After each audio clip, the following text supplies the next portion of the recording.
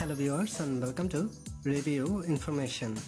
In this video I will show you how to find previously installed apps in Play Store.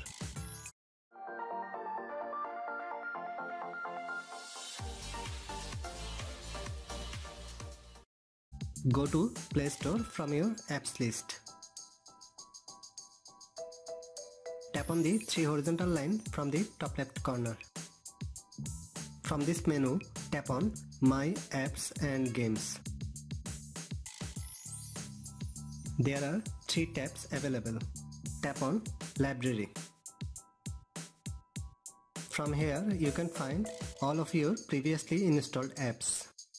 You can install easily any of these apps from here.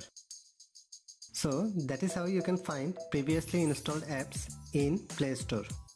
Thanks for watching. Hope you guys enjoyed my video. Please subscribe my channel for more videos. Goodbye.